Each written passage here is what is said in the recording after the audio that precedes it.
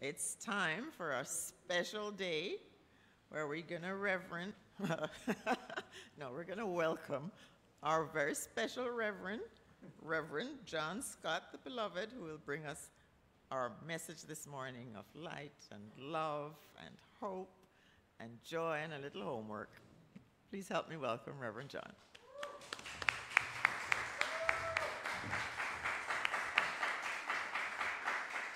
Good morning, worldwide spiritual family. A joy to add my own words of welcome to this morning's celebration of all that is wonderful, all that is beautiful, all that is true in our world. And I have to say a special welcome to my friend Stephanie Kerrins, who usually is online watching us from her home in Ireland, but who is in Jamaica and in our sanctuary this morning. So welcome to our hearts, Stephanie. Love you. And those of you online, you know we love you enough. And thank you for being here and for being part of this amazing consciousness known as the Temple of Light Center for Spiritual Living. So it's Women's Month. And so I thought I'd start by sharing something with you that I got on the internet. It's about a man on his Harley, his motorcycle, riding along a California beach, when suddenly the sky opens and God's voice booms out at him. Because you have tried to be faithful to me in all ways, I will grant you one wish. Well, he screeches to a halt. He pulls over and he says, Your Majesty, build a bridge to Hawaii so I can ride over anytime I want. There's a silence. And the Creator replies, well, your request is a bit materialistic, to say the least. Why don't you think about the enormous impact and challenges of this kind of undertaking? We're going to have to send pylons and concrete and steel into the floor of the Pacific. It's going to upset the ecology, and all just for a joyride on your Harley. Why don't you think of something more spiritual and beneficial to humankind? So he feels a bit chagrined, so he considers for a while and thought to himself. And then he said, okay, I want to understand, me and all men, what is it that women really want? I want to understand what makes them cry when they're happy and what they're thinking when they're silent. When I say, honey, what's the matter? And she says, matter? Something should be the matter? I want to know, what is their passion? What do they really want? And there's a silence. And God says, how many lanes do you want on that highway? 2 or 4?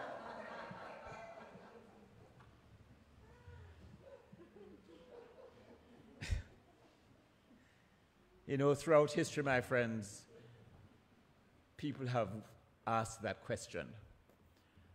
People have just wanted to know, what is it about this mysterious creation of God? How can we better understand? My friend Bob and his wife decided to go on a diet for Lent. And so last Friday, his wife proposed that they have a cheat day, and Bob liked it. So Friday evening, the wife brought home Kentucky Fried KFC with hot wings and fries and a tub of ice cream.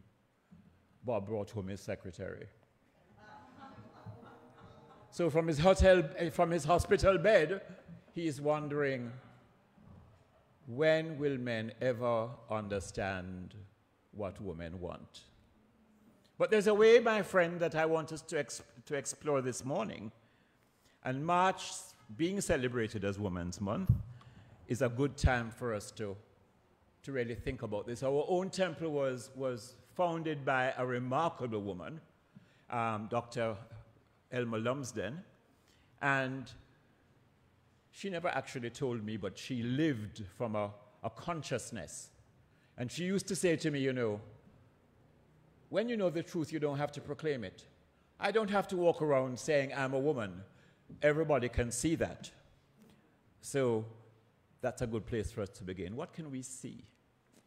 And how can we understand this feminine mystique which has challenged poets and philosophers and writers and artists and musicians and people in every walk of life throughout the ages? So let me begin by sharing with you a story from the tales of King Arthur and the Knights of the Round Table. King Arthur was a young king and was caught and imprisoned by the king of a neighboring kingdom. The king could have killed him, but he was, I guess, fascinated by the energy and the youth and the brashness of this young King Arthur. And so he said, I will spare your life if you can answer one question. You will have a year to travel the world over and find the answer to the question, what do women really want? And if at the end of the year you haven't, then the laws of chivalry demand that you return to my kingdom to be put to death.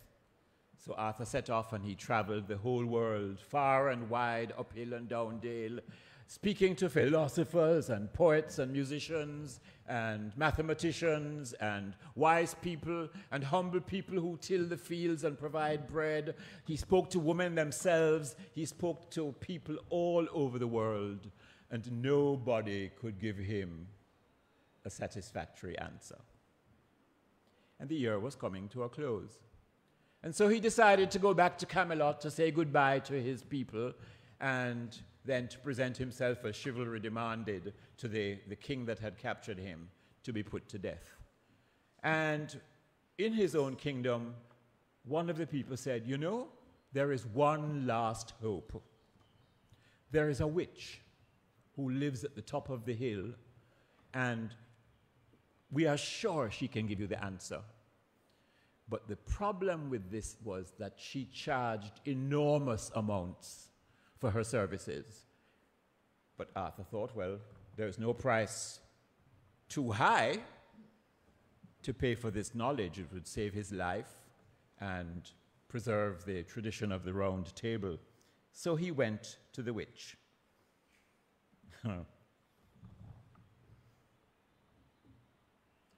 The price she demanded for giving him this knowledge, this life-saving knowledge, was that she wished to marry Gawain. Sir Gawain was the most gallant and wonderful knight of the Round Table, and he was Arthur's personal friend. He was a Bessie-Wessie to Arthur. And Arthur said, no, I can't ask my best friend to do this, because this witch was really horrible. She smelled like the sewers. She had no teeth. There was snot draining from her nostrils, and she just really was repulsive. But Gawain, being a knight of the Round Table, said to Arthur, my friend, there is no price too high to pay. I will marry the witch. And so Arthur said, Gawain will marry you. And the witch told him the answer to this question. What a woman really wants is to be able to be in charge of her own life.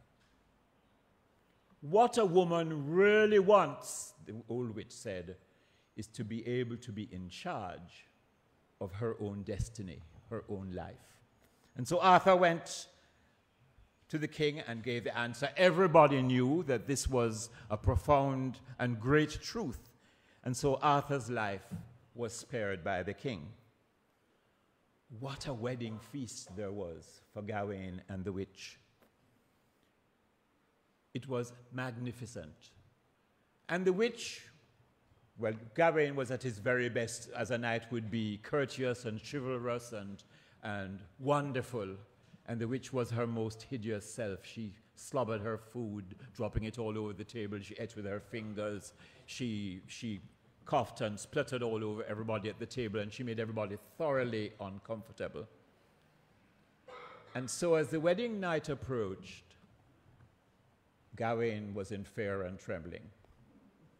And so he divested himself of his armor and put on his seamless night robe, the wedding gown, the wedding night gown, and approached the royal wedding chamber. And when he opened the door, a sight presented itself to him that took his breath away. There, reclining on the couch, was the most beautiful maiden he had ever in his life seen. And he was totally taken aback. I don't understand, what's this? And she explained that she had been bewitched.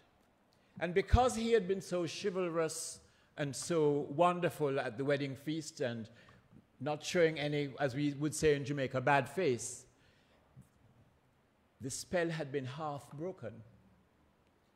And so what would happen was, for half of every 24 hours, she would be this awful, repulsive, stinking witch. And for the other half of every 24 hours, she would be the beautiful, beautiful woman that was lying on the couch in the royal wedding chamber. And she said to him, which part of the day would you like me to be the witch, and which part of the day would you like me to be the beautiful maiden? And Gawain was in a quandary. I guess if it was today, he would have WhatsApped his best friend to say, what I must do. But in those days, the days of the round table, I think all they had was carrier pigeon, and no pigeons came near the witch's dwelling. And so he said to her, my lady, you choose. And there was a flash of light,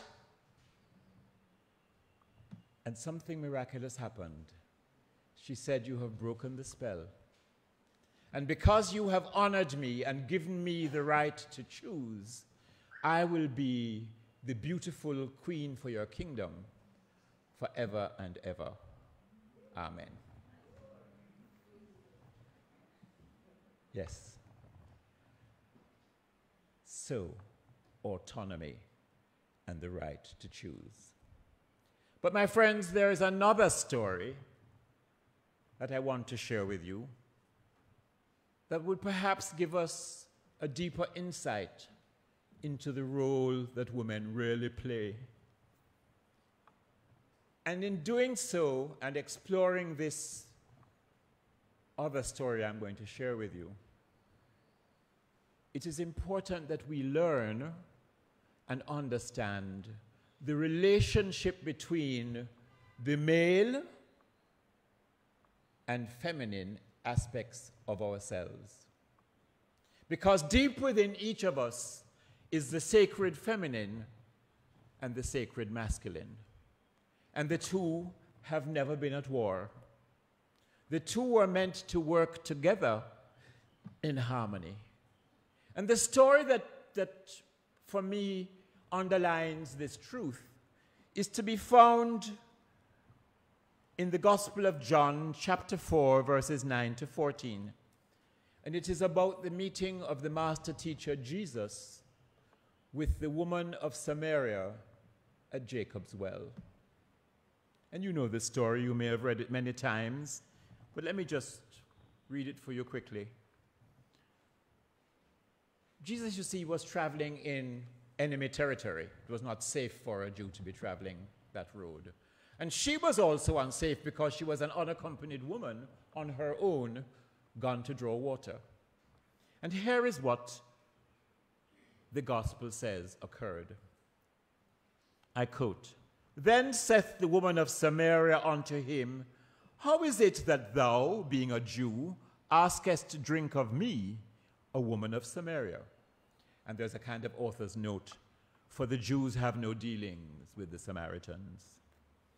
Jesus answered and said unto her, If thou knewest the gift of God, and who it is that saith to thee, Give me to drink, thou wouldest have asked of him, and he would have given thee living water. Art thou greater than our father Jacob, which gave us the well, and drank thereof himself, and his children, and his cattle? Jesus answered and said unto her, Whosoever drinketh of this water shall thirst again.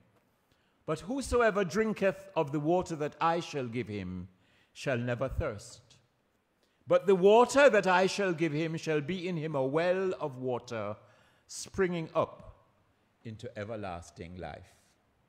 A well of water drawn by a woman for the Savior, to become a well of water springing up to everlasting life. Because, my friends, when the male and the female aspects of ourself meet at the well of ourself and drink of that living water, we never have to thirst after the righteousness of the law, after an understanding of each other and the roles that we play and the complementary way the universe has created us to be a complete package, to go through life relying on the intuition of the woman and the drive and energy of the man, the masculine energy.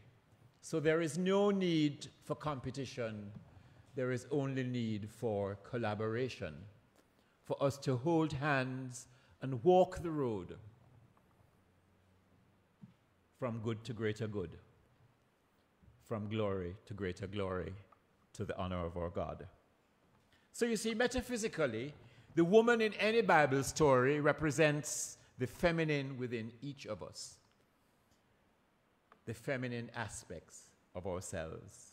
And that aspect of being signifies intuitive perception and natural love.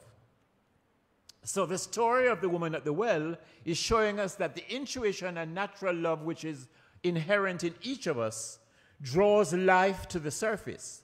In other words, it brings forth all of the goodness of life.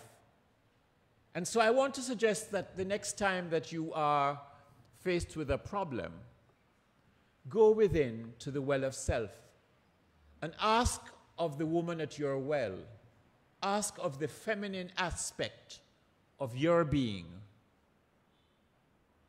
what is the right way to go? And if you are still and listen to that still small voice, it will keep your feet upon the perfect path. Because when you draw from that well, as the master teacher said, and drink deeply of the truth that we are complementary, that we are not at war with each other, that we need to honor each other in the roles that we have been created to play, there can only be cooperation and life and love and laughter and the joy of being divine beings having a human experience. So like Jesus, that water, and water represents the universal solvent, the solution of all life in potential. What a wonderful thought. Every time you wash your hands or drink a glass of water or shower, think about this, that you are using the universal solvent of all life in potential. And when you pour that water into a mold and freeze it, it will take the shape of the mold that you have poured it into, yes? So are you pouring the water of life into the mold of love, of joy, of compassion, of being your fullest and your highest and your most wonderful self? All of you, not just the male of you, not just the female of you, but all of you. Because in Genesis we're told male and female created he them. We are both. There is no competition. There is only the blending of all the aspects of ourselves so that our lives may honor and glorify the creator of all life. Let us affirm together, I honor and revere the sacred feminine aspect of my being. Together, I honor and revere the sacred feminine aspect of my being. You know, in the past, the feminine was erroneously regarded as illogical, weak, undependable, and sometimes downright dangerous. And where did this myth, you know, Chimamanda says in one of her writings that there's a danger to the single story. When did this idea begin to be generated that the feminine aspect is dangerous. We know we can't live without it. We know that it is the vessel through which life comes. The sacred feminine is perhaps the most powerful faculty we could employ to handle the problems that the world faces today. So when did this happen? When did we begin to believe the big lie that something is inherently deficient or wrong or lacking? Because the vessel that brings forth life can only be sacred and beautiful and glorious. I've told you the story about a young participant in our program at the prison who had himself and his baby mother were expecting their first child, and he wasn't able to get her to the hospital because there was a neighborhood war. And so he ended up having to deliver that baby himself. And he told this story in one of our Change Your Thinking, Change Your Life classes at the prison.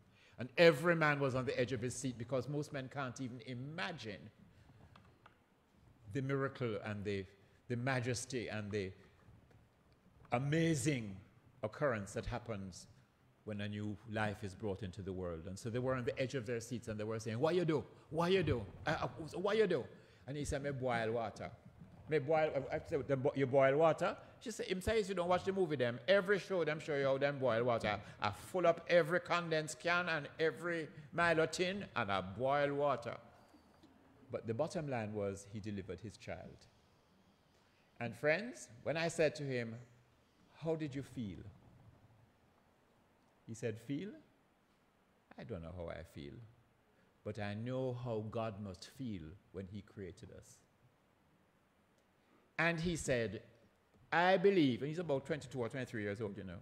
He said, "I believe every man in Jamaica should have to watch his child being born, and that there'll be no more abuse of women, no more misunderstanding of the relationship that we have, and the same love that we have for our mama them, because, you know, in Jamaica, we love our mothers. That same love would be extended to the cradle of creation that is every woman on the planet." Wow. And so, my friends, I want you to think about the blend and how you combine your sacred feminine with your sacred masculine. And let the woman at your well give you to drink, so that the masculine and feminine within you have no need to be at war. They will work together to create an amazing experience of your life. I want to give you your assignment. Every time you take a drink of water this week, and you should be drinking lots of water, sip it mindfully and affirm silently, "I drink deeply from the well of life. I drink deeply from the well of life. It is the well of self, fed by God, my never-failing source. I drink deeply from the well of life. It is the well of self, fed by God, my never-failing source." Can we say that together? I drink deeply from the well of life. I drink deeply from the well of life. It is the well of self, fed by God, my unfailing source. Ernest Holmes, who gave us this great teaching, writes in his magnum opus, The Science of Mind, and I quote, "Spirituality, springing from within, coming from that never-failing source of life, which quenches every thirst, whose source is eternity, the wellspring of self-existence." Spirituality springs from within, coming from that never-failing source of life, which quenches every thirst, whose source is eternity, the wellspring of self-existence. So, my friends, when we drink that wellspring of self-existence, we will know that what women really want Indeed, what we all want and what we must have, because it is ours by divine right of being, is the right to choose.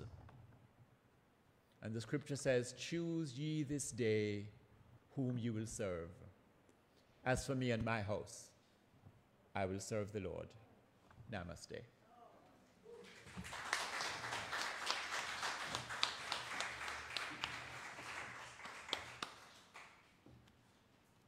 Did I tell you? Reverend John scores again, but without competition. It's all about collaboration, not competition, as we drink deeply from the well of life, knowing that God is our infinite, abiding, ever faithful source. Thank you again, Reverend John.